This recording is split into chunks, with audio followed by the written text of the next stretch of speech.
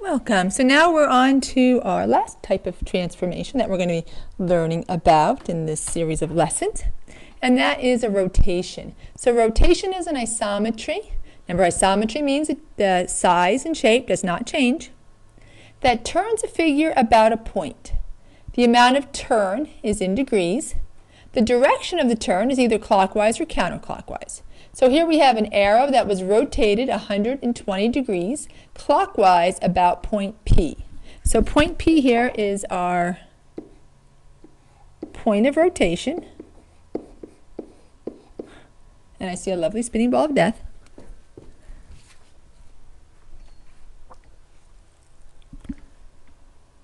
And hopefully that will stop.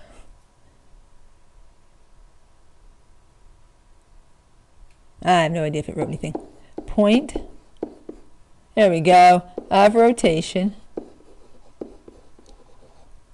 Right. And from, let's use a different color here, from here to here, that would be the 120 degrees. And eventually you'll see, I think, there we go, the little mark I made. All right, so that would be 120 degrees. Right, so now we have a heart that was rotated, 160 degrees clockwise about point H. So now point H here is the point of rotation.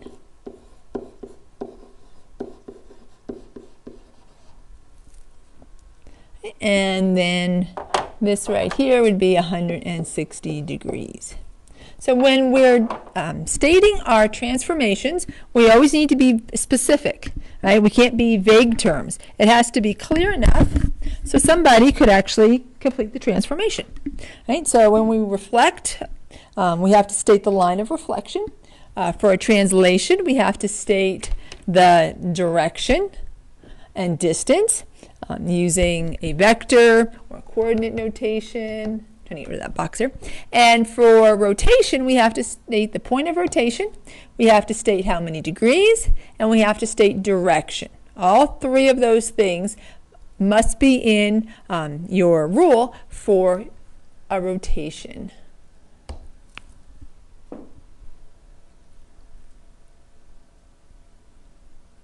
And there we go. Rotations are turns. So a rotation is a transformation that turns a figure about a fixed point called the center of rotation. Rays drawn from the center of rotation to a point and its image form an angle called the angle of rotation.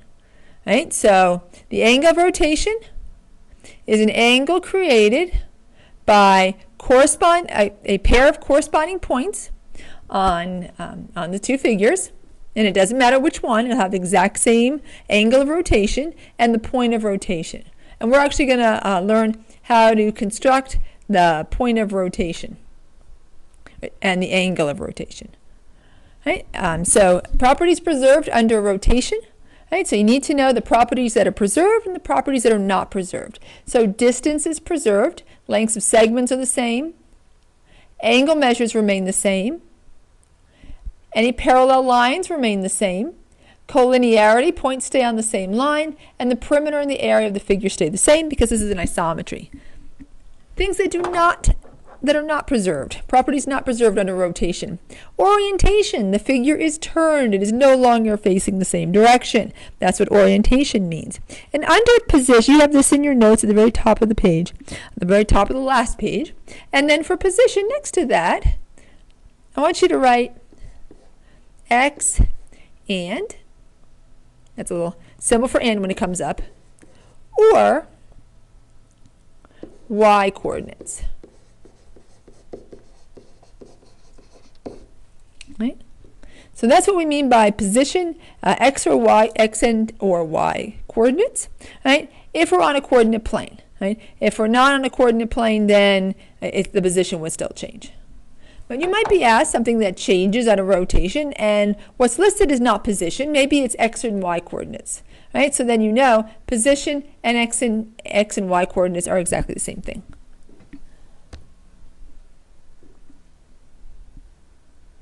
All right, so we're going to look at some rotations, and I'm actually going to construct one of them.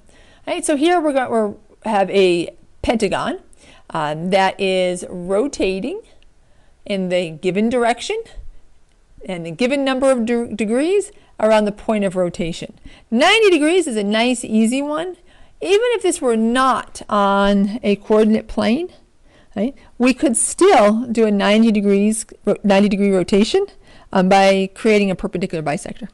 Right, so here we have our 90 degrees clockwise rotation. Right? So notice that I like to think of it, you gotta be, don't think it's, so you gotta be careful that you don't confuse rotation and reflection. Right? So you notice it's not flipped around, right? It's just going around in a circle. So this point here, which kind of looks like the, the top of the figure to me, at least it is if it's facing that way. Notice, right, that it always just kind of stays in front. Right? It's like that X is leading the way, or that point is leading the way. Right? And so that's 90 degrees, and that is clockwise. Same direction as the hands on a clock. And it's about that point there. That's in the center. Here we have a 180 degree counterclockwise rotation. It's the only, 180 degrees is the only rotation that it really doesn't matter whether you say clockwise or counterclockwise. So counterclockwise, we're going opposite the clock. However, if we went 180 degrees clockwise, so this right here is 180 degrees clockwise, notice you end up in the same location. And so if you leave off counterclockwise or clockwise on the 180 degree rotation, that is okay because you end up in the same place anyway. All right, so let's look at another one.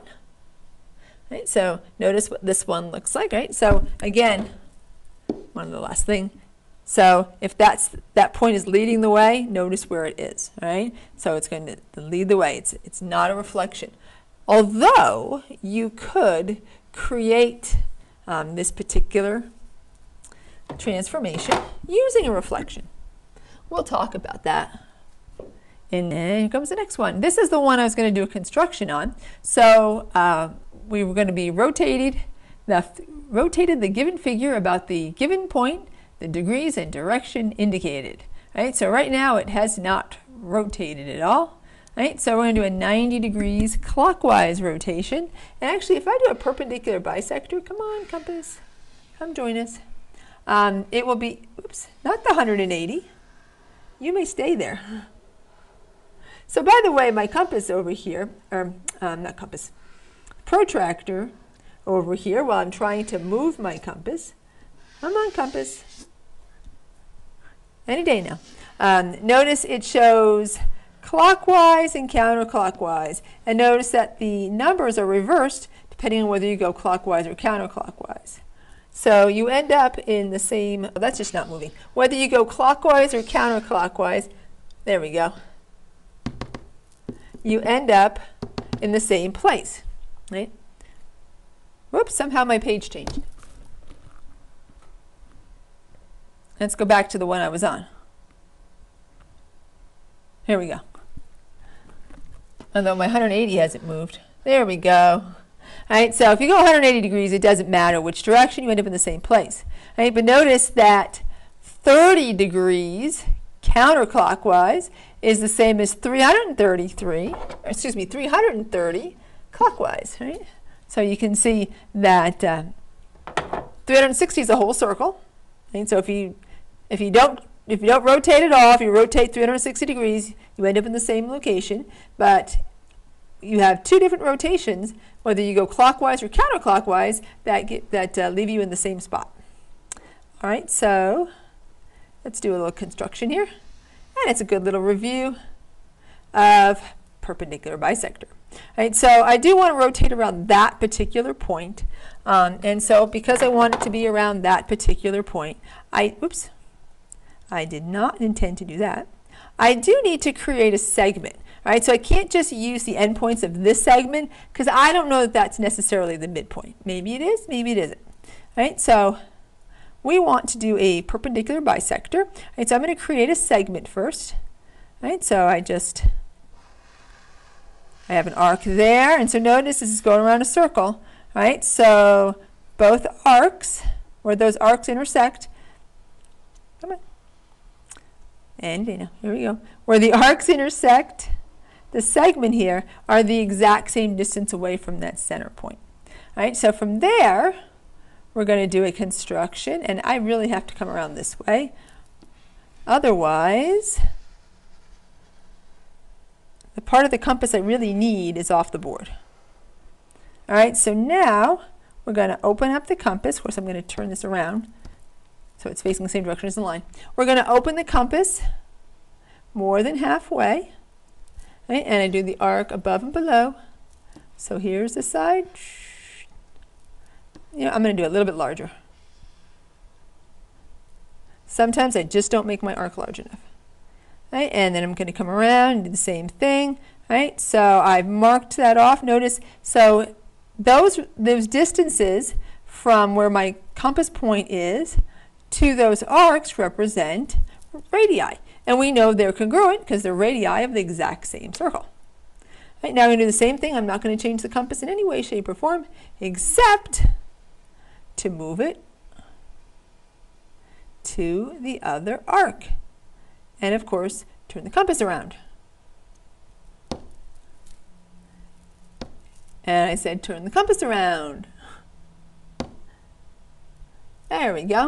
All right, so didn't do anything else different. Still the same opening. All right, so that means I still have arcs that are the same distance away from the arc that intersects the segment. There we go. We're almost done. There we go. All right, so, and it looks like, well, so maybe that point was a midpoint, but now that point is definitely a midpoint for the segment we created. All right, so we need a line tool so we can draw a line between those two. There we go. Let's see how off this line is going to be. Oh, pretty off. That's okay. We'll move it in the right spot.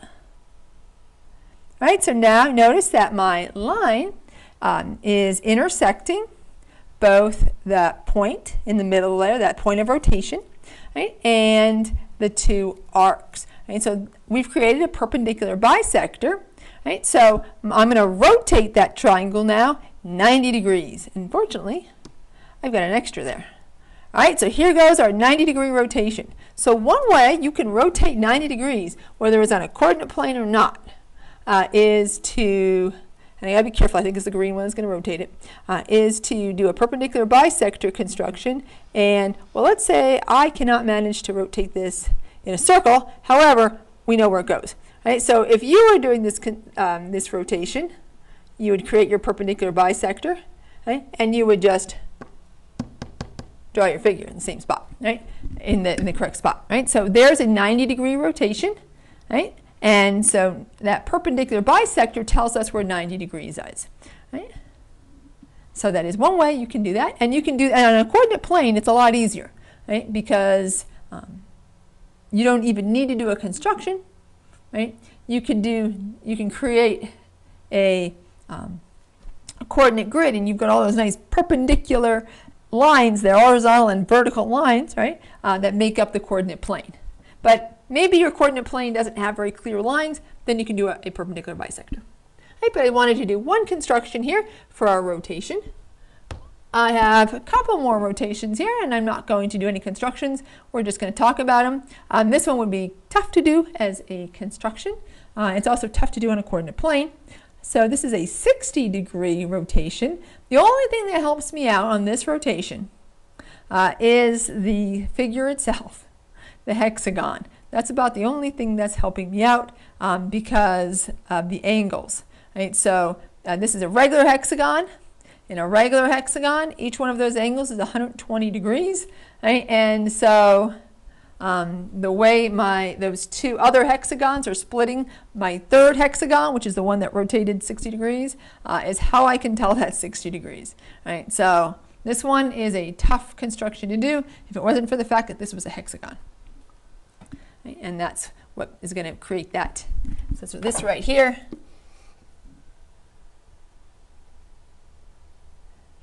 is going to be 60 degrees too. Right, so you've got 360 degrees here. The whole angle, so if I come around the other side here, Here's another 60. The whole angle is 120. Because the line is cutting that hexagon in half, we know that this part is 60, this part is 60. The leftover is 60. That's the only way I could do this construction, or do this transformation, this rotation. Right? And so this one I did as a construction already. This is 180 degrees. Right? So 90 degrees would have put it, my figure, right there. Right? 180 degrees, right, moves it to the other side. Right? So it's going to go not on the perpendicular bisector, but on the line the perpendicular bisector is bisecting. Right? So that's where that one is going to go, and that one is 180 degrees. I think this is might be my last one. If I see oh no, I have one more. 45 degrees clockwise. This is also a difficult rotation if it wasn't for the fact that this is a square. Right? And so my whole angle here is 90 degrees. If I bisect that angle, each part is going to be 45 degrees. Right? So that's why we can do a 45-degree clockwise rotation. You can do it with a square. Right? If we were asked to do it with a triangle, be a little tougher.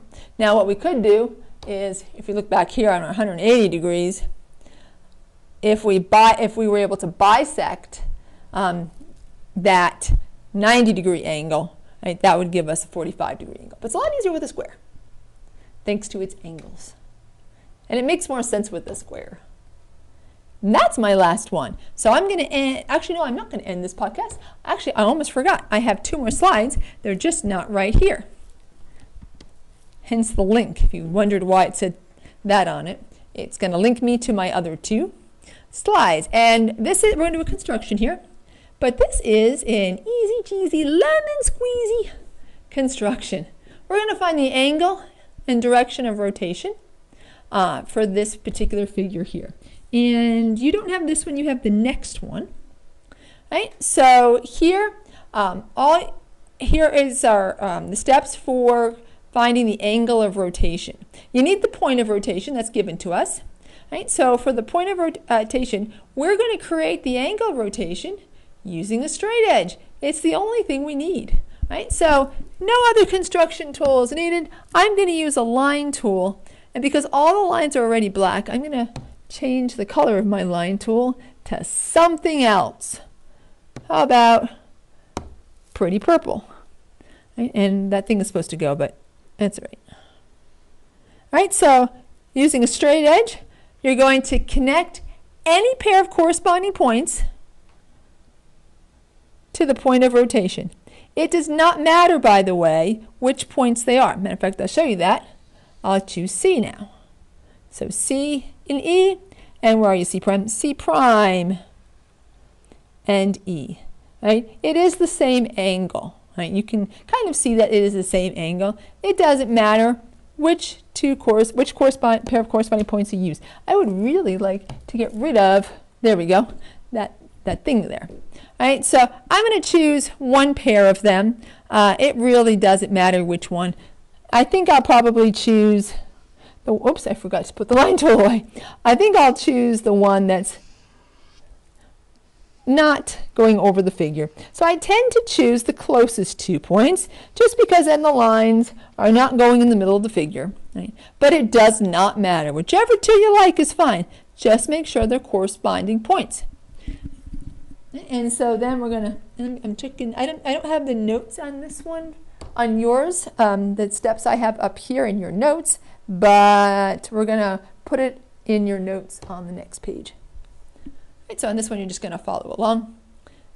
And actually it will be easier if you write it from there because I don't have all the steps. So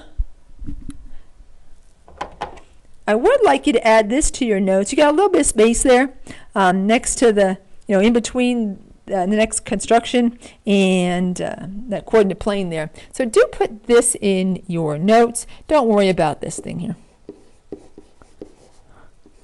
And actually the answer to that question, I just had D, E, D prime, and I have DE, D prime there, and I had angle CE, C prime, and it doesn't make any difference to whichever one you like.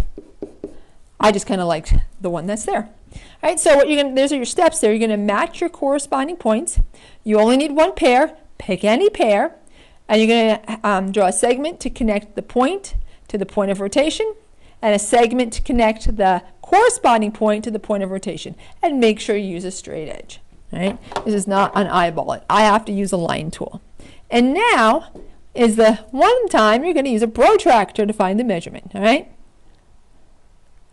so come on. And if only my protractor would move. Oh, it's moving. Not in the right direction or the right way, but it is moving. Now sometimes my protractor here is a bit persnickety, to say the least. But I think it is going to be kind to me. All right, so I use a protractor. You need to put the vertex of your angle on that center point, okay, and any side along the edge there. All right, so here's the edge of the compass. I chose to open it this way, which is fine, because otherwise my compass is upside down, and literally upside down. If my angle opens this way, you're going to read the compass this way. So 0 needs to be the starting point, right? So 0 is where I'm looking. So I'm looking at the top numbers there. If my angle opened the other direction this way, okay, I'd be looking at the bottom numbers. I'm just going to erase that because I don't need it. All right, so let's take a look here at my compass. And if you just follow it along, if I write on my compass, it gets all upset. So I'll point to the number.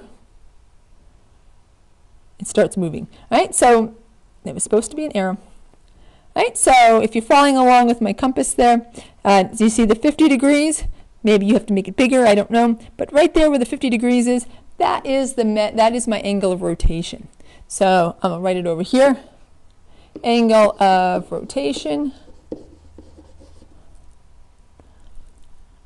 equals 50 degrees. Right, and what type of rotation is this? Right, so our angle of rotation is 50 degrees, and we need a direction.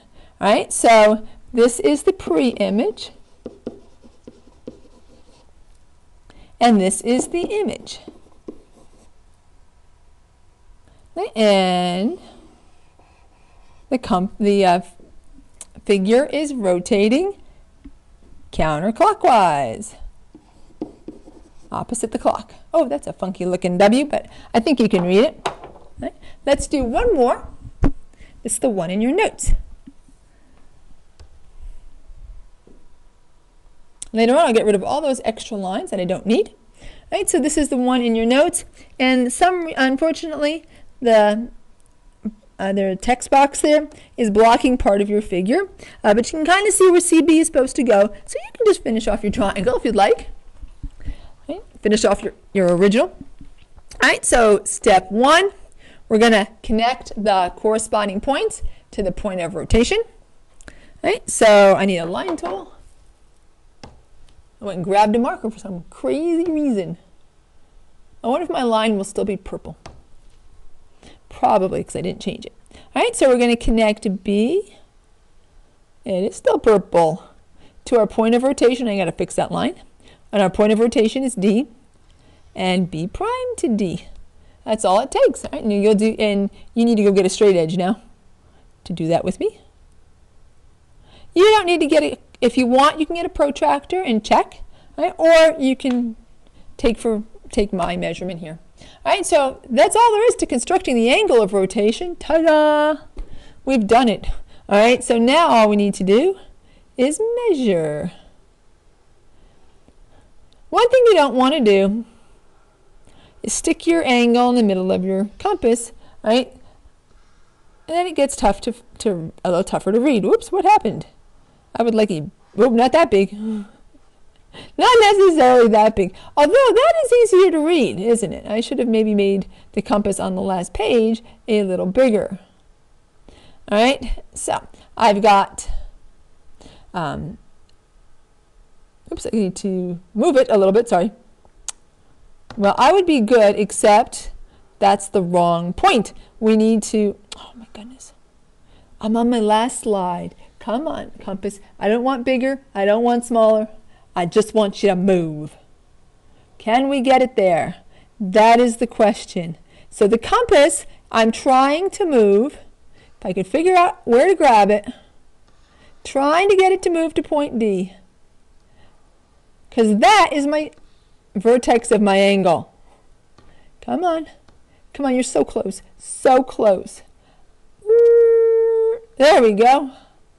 I told you my compass can be persnickety at times. I mean, my protractor can be persnickety at times. All right, now I got to get one side of my angle. It doesn't matter which one. Don't you move. I need you to rotate. It's rotating. It's rotating. Finally, it's rotating. I need to get one side of my angle on the edge of the compass. Whew, there it is. All right, you see it's at 0 degrees.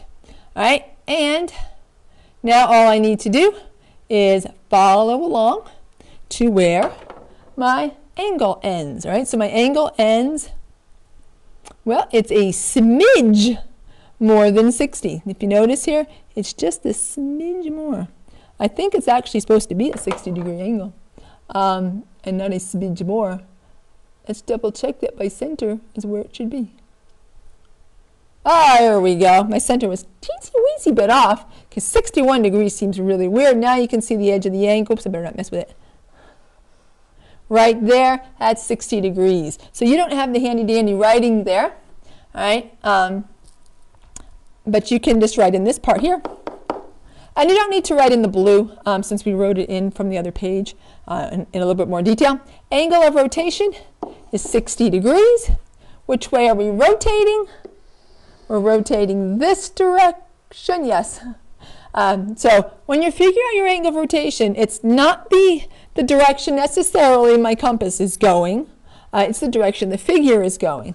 I looked at the compass first, and then I realized, whoops, did I check with my figure? Fortunately, oops. Unfortunately, I can't seem to write the word pre-image because it's hitting the compass. Protractor.